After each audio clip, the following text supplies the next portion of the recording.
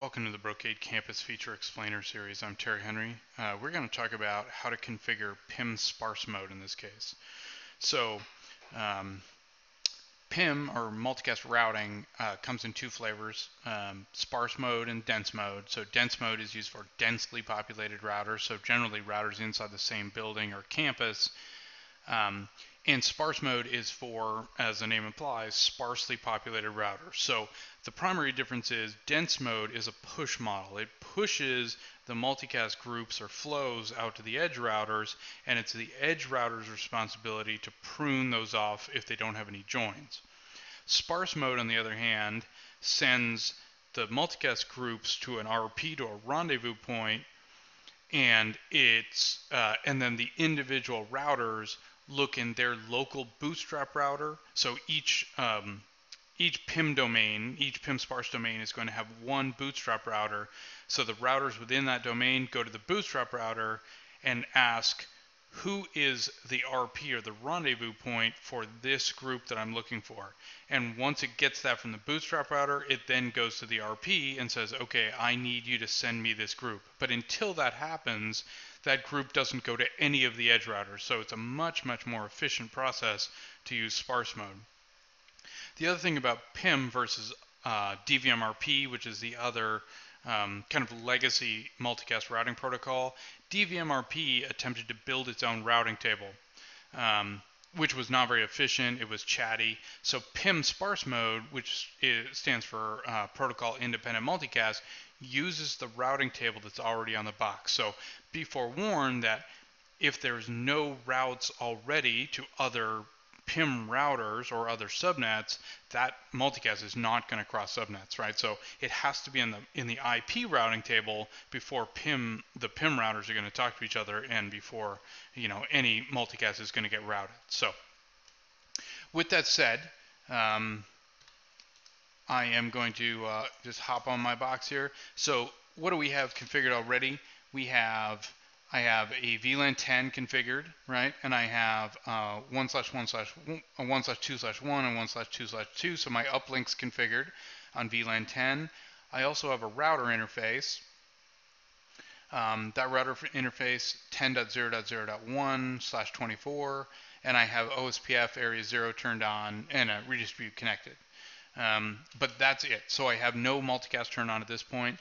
If I do a show IP OSPF neighbor, you'll see that I have a neighbor, 10.0.0.2, and if I do a show IP route, I'll see that I have a route to the loopback on that remote router that I've learned via OSPF, and I have a directly connected route. So I should be able to ping 10.0.0.02, and I should also be able to ping the loopback on the other side. Now, I've already gone ahead and set up PIM on the other side, so I'm just going to show you the one side, and then we'll see how that works. Okay, so the first thing we need to do, I'm going to create a loopback interface, which I'm going to use for my rendezvous point and my BSR address. So I'm going to go into config T, interface loopback 1, and I'm going to give it an IP address 1.1.1.1/32. I just need a host address here. I don't need to turn on OSPF because I'm doing a redistribute connected, but that might be something you would need to do. So that's it for that. Now, I'm going to turn on, through router PIM, I'm going to turn on PIM routing. Okay, and then under PIM routing, I have many options here. Anycast RP, I can set RP addresses, etc. I'm going to do two things under here. One is I'm going to set a BSR candidate so I can become the bootstrap router, and that's done through election. And also I'm going to turn on RP candidate so I can become the RP, and again, that's through election. You don't have to do that. You can turn on a static RP address, so I can just say RP-address and then tell it who the RP is. The downside of it statically configuring RP addresses is you don't have redundancy, right? So if I use an election process and use RP candidates, whoever has the highest priority will win the RP election. If he fails, someone else will take over as the RP, someone else will take over as the RP if he fails, etc., etc. So there's always a backup.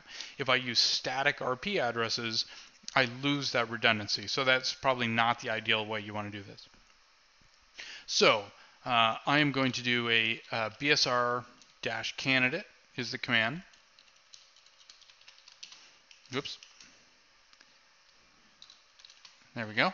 And then I need to specify which interface we're going to use the address from, who's going to be my candidate. So I'm going to use Loopback. You could use a VE or a physical or a tunnel interface even if you wanted to, but I'm going to use my Loopback so it can be reachable through multiple places.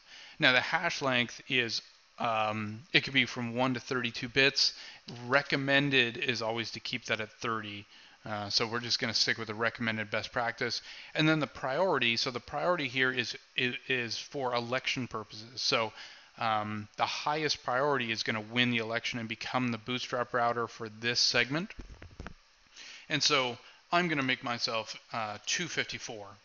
So I'm going to be the second highest priority. So everyone's going to default to priority 0.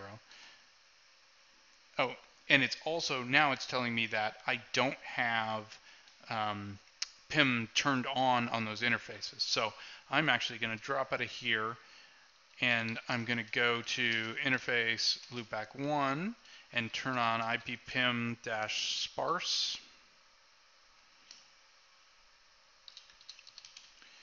All right. Oops.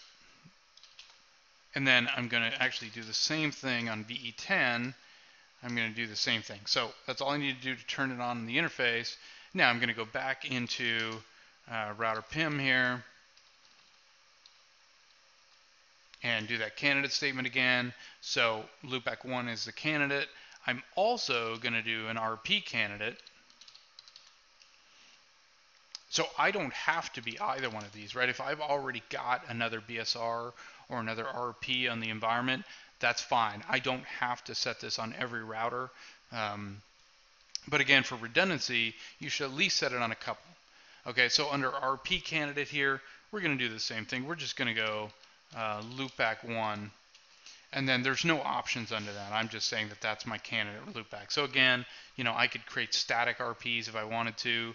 I don't have to have any RP. I could just let the election process and someone else take over. But those are the basics. So I need to turn on PIM.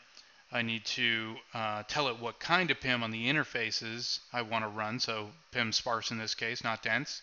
And then I'm setting my RP candidate and my BSR candidate. Again, optional. So the last thing I'm going to do is I'm actually going to add a client here. So under VLAN 10, I'm going to untag Ethernet 1/1/1, which is where my PC is, and it's streaming a video file. So we should see a group get added, assuming that my streaming is still running. So first of all, show Ip Pim